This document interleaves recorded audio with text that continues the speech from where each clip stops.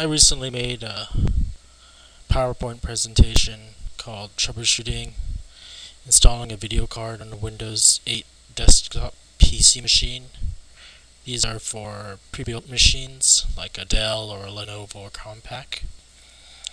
And so on these newer machines they have a BIOS option called UEFI or CSM or Secure Boot. And so I just want to talk about how if you've ran the typical video card troubleshooting that you might want to check these options in BIOS.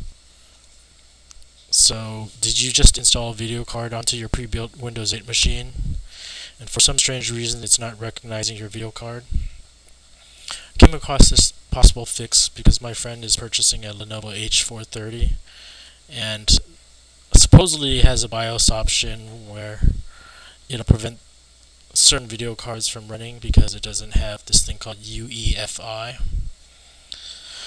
So in BIOS of newer Windows 8 machines there is an option called UEFI, CSM, or Secure Boot. I haven't had a chance to test this out because I don't have any newer Windows 8 machines, but I just wanted to make this PowerPoint presentation for our own testing purposes. Again, remember to check the basics when installing a dedicated graphics card. If it's not being recognized by your PC, first of all, go into BIOS and make sure it's running off of the PCI Express slot. Next, check to see that the video card is properly seated. Then, if your video card is one of those video cards that is very power hungry, check to see that it's connected to the power connector. And last, if possible, update your BIOS.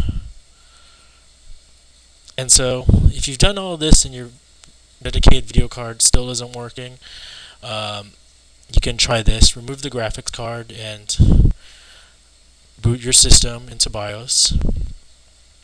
And then look for an option such as UEFI, CSM, or Secure Boot. And then select it as Disable, Legacy, or Compatibility.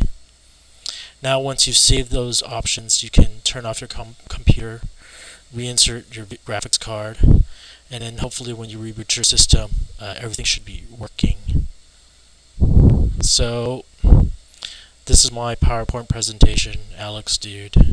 I haven't been able to test this personally, so it's obviously your mileage may vary for this, but I just wanted to make it the video for myself that way. At least I'd know if there was any issues with my video card. So good luck with adding a graphics card to your pre-built PC systems. Have a good day.